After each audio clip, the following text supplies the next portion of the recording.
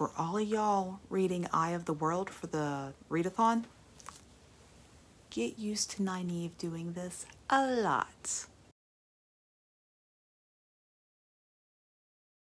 Hey guys, Erica here, and welcome to my channel, Geeklet Read Stuff. And today I thought we would go over my November wrap-up. I wanted to get this taken care of kind of before I got really caught up in the Shelf Space Readathon, which started today. So I really wanted to get this out of the way before I forgot all of these books because I'd read 12 more. So that's why I'm not like all dolled up. I just got off work a little while ago. It's dark outside, so I have my lights on, so sorry if the lighting's weird. But let's go ahead and hop into it. So the first book I read this month was The Dragon Republic by R.F. Kuang. And this is the kind of follow-up story to the Poppy War. And in this book, it takes place at the end of the Third Poppy War. Ren and her group, the Kaigen, are kind of on the run. They meet back up with Neza, who wants to introduce them to his father, who's the Dragon Warlord. And the Dragon Warlord says that he wants to bring democracy to the land and fight the Empress. Well, since Ren's, wanting some sweet vengeance and to get back at the Empress, she signs up. And this book is just kind of about this journey and what happens to the land as the Dragon Warlord is building up his troops, building up his forces. And I love this book. This is my favorite book of the Poppy War trilogy. We see Ren in this book at her most vulnerable. There's points in this book where she is completely broken. She's dealing with the guilt of the events that happened in the Poppy War, her just like relationship with Alton and how that's affected her. Because Ren is a girl who just cannot make emotional connections with people. And it really deeply affects her in this book. And then on top of it all, she's having to deal with her opium addiction. So we really see Ren kind of struggle, and she's broken down in this book. And she has to find that strength to kind of build herself back up. I really love the way that Ren is presented. You never fully sympathize with her, but you can see how someone like Ren has made the decisions that she's made. And I think it's really important to have characters out there that you can look at and you don't want to see yourself in that role. You don't want to fully support them because Ren's not a great person, but sometimes Ren makes the decisions she makes based on the information she has available. So a lot of the times Ren's just kind of working on poor information. But I love this book. The writing is improved over the Poppy War. Like, you can see it in some of the passages are just written really beautifully. The pacing in this book is great. The world building in this book is stellar. You can really see the effects of war in this one. You can see the effects of war on the civilians, on the military, on the leadership. Just everything's being broken down and crushed under this almost never-ending cycle of violence. You also have a lot of the Hesperians, I believe that's how they're pronounced, in this book, and kind of the impact of foreign entities in a land. Gosh, I love this series. The more time I spend away from it, the more I appreciate it. Now, the second book I read this month, I read it on my Kindle, and that's Jade City by Fonda Lee. Now, in Jade City, we are on the island of Kaigen, where these special warriors exist called Greenbones, who kind of can infuse their body with jade, and it can make them like better warriors, stronger, faster. Now, these Greenbones have always kind of defended the land, but now they're kind of in a modern-ish day society, and they're kind of broken down into clans, and they have like clan wars. So we're following the Call family and the Ayats, another clan there on the island, and both of them are kind of like building up their power, absorbing smaller clans, leading up to this final clash between these two clans. Now, what they're kind of fighting over is there's a new drug out that allows like foreigners and non-Greenbones to be able to use jade to enhance their abilities as well.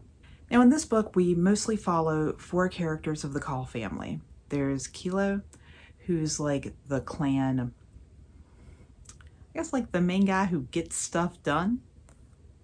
They call him the clan horn in the book.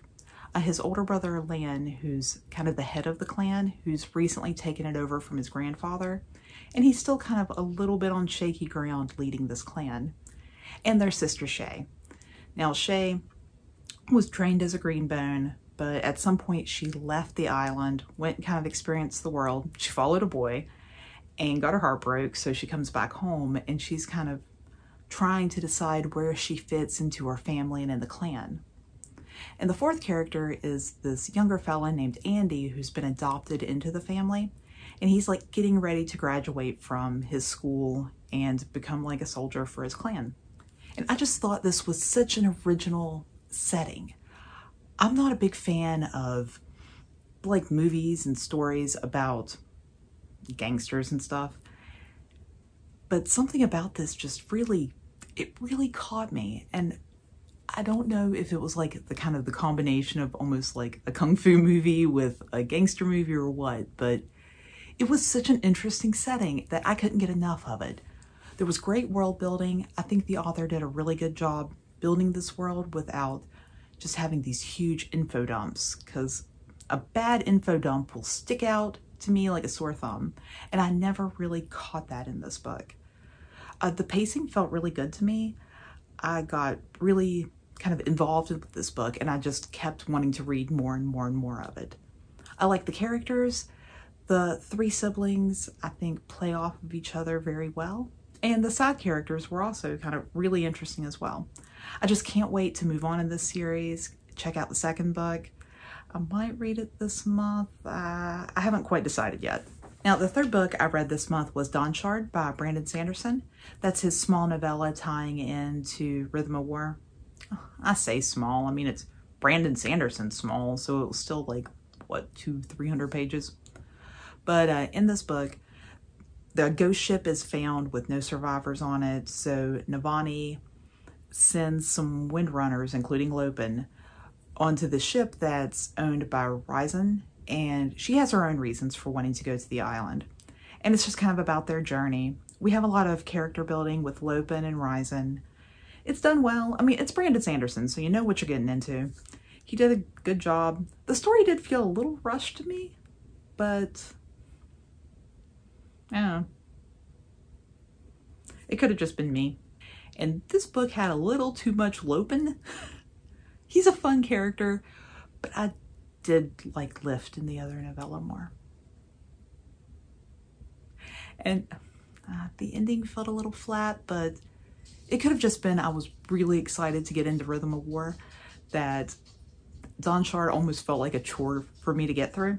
Okay, the 4th book I read this month was The Stepford Wives by Ira Levin, and I read this for my library's SFF group. This is not a story I typically gravitate towards, but I don't know if you guys have seen the movies. If you have, the movie kind of follows this book pretty well, but I'll give like a little short summary. We have Joanna and her husband Walter, and they've recently moved to the town of Stepford. Now, this is kind of a modern couple. Joanna's kind of big into feminism, women's lib, and her husband's a pretty modern guy who listens to his wife and respects her ideas. Well, when he moves into town, he discovers there's a men's association, and he joins it. At first, it seems like he's kind of joining it as a laugh, and that leaves Joanna kind of searching for her own friends. So as she talks to the women in the town, she realizes, like, these women are really absorbed into their housework, and they don't get out much. When they go shopping, they put their groceries in the cart in a very neat way. Like, everything about these women are really neat and tidy. Well, Joanna finally meets a friend named Bobby, and Bobby's recently moved to town herself, and the two of them kind of set out to try to discover the mystery behind the behavior of the women of the town. And like I said, if you've seen the movie, you pretty much know the story. This was a really tight book. It was maybe 150, 160 pages. It wasn't very big, but just once it started, it just flew through. Like, every single kind of word mattered in this book. And it's an interesting book to think about. You know, what was the author's intent with this book? Was it a warning to women? Was it indulgement of male fantasy? My only kind of problem with the book is Joanna herself.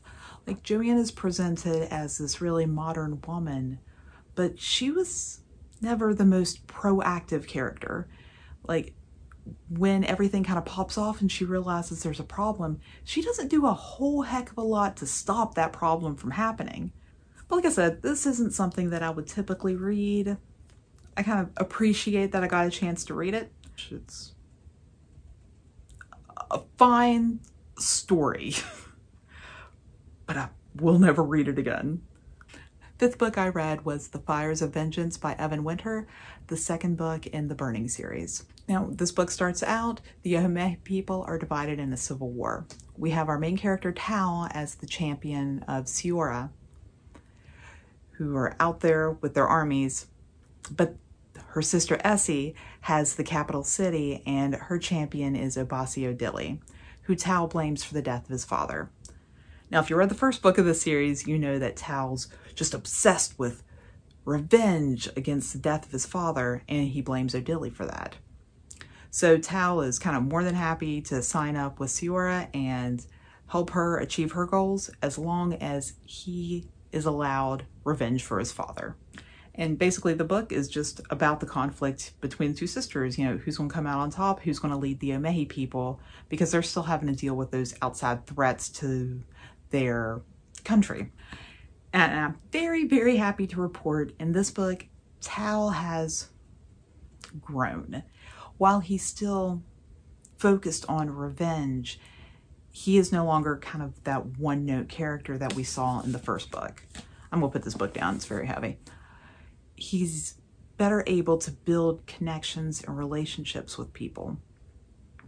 And as such, he's just more interesting to read because we do spend most of the book kind of in his head through his perspective.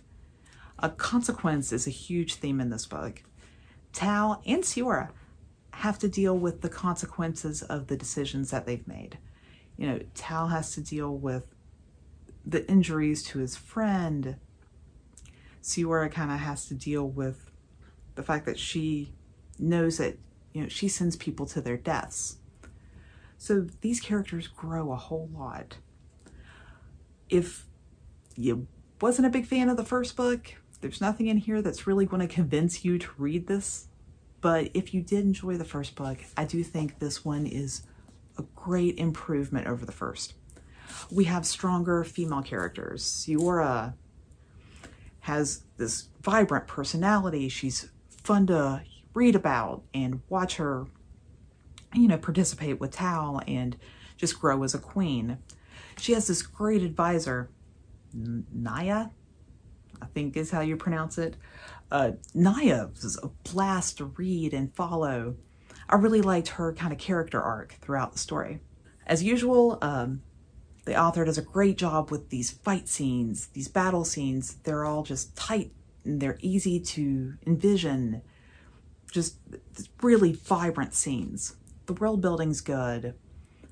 There are still like these training montage scenes. I think that's just something you're going to have to deal with Evan Winter's writing.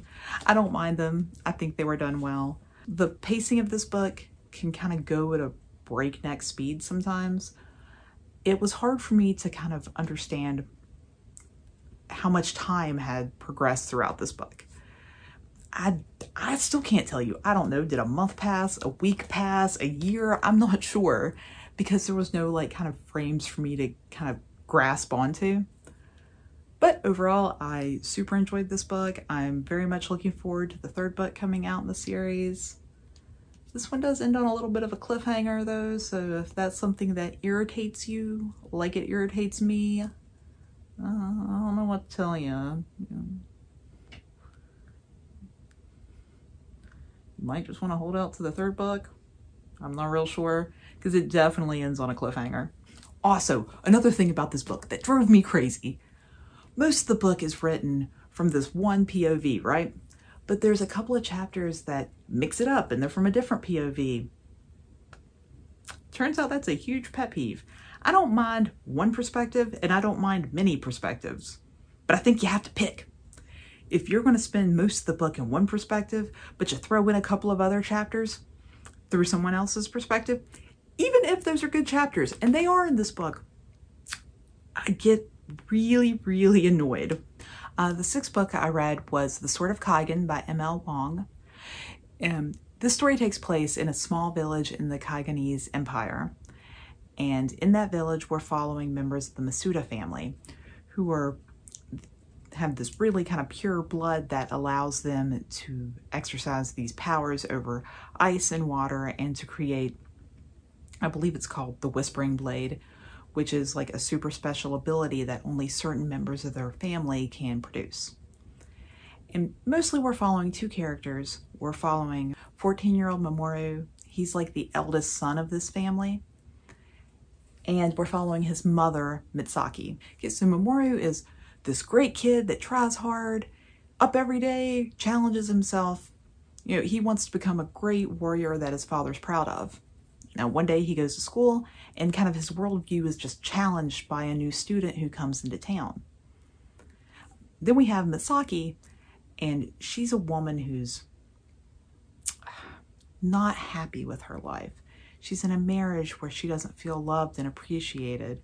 She doesn't feel a strong connection with her children, or she feels like some guilt because she doesn't connect to all of her children.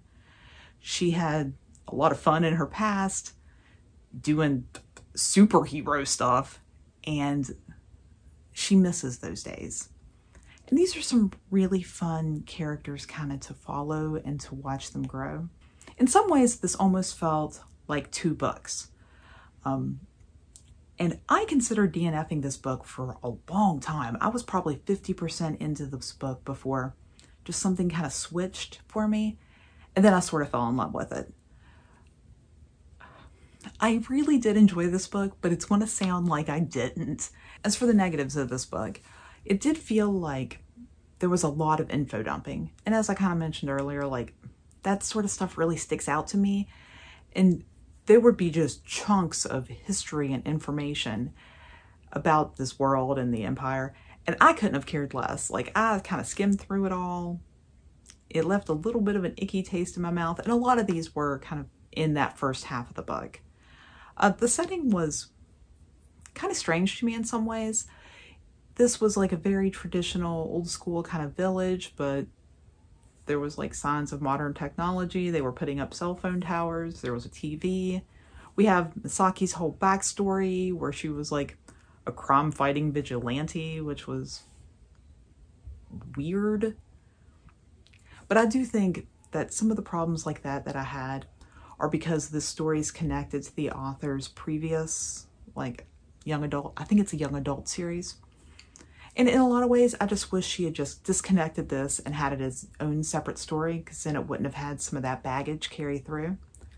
But then once we get to the second half of the book, where we're focusing more on Misaki and her relationship with her husband, I love that stuff. It was just so cool to see this mother kind of deal with these issues that she had, you know.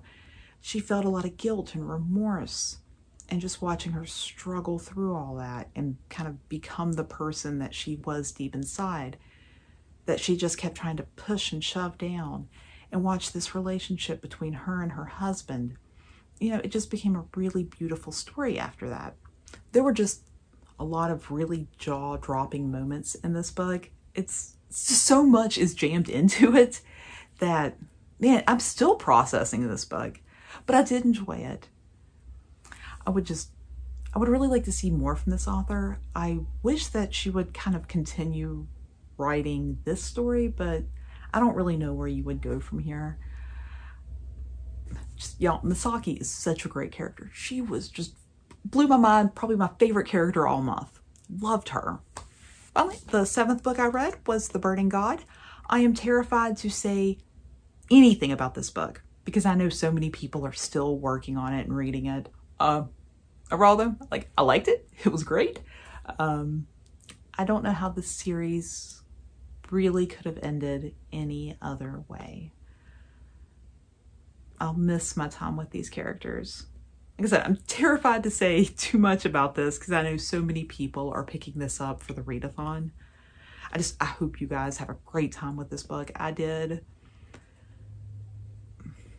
It's hard to say goodbye to characters, and I just recently finished this, so it's difficult for me to even know how I feel about this ending yet.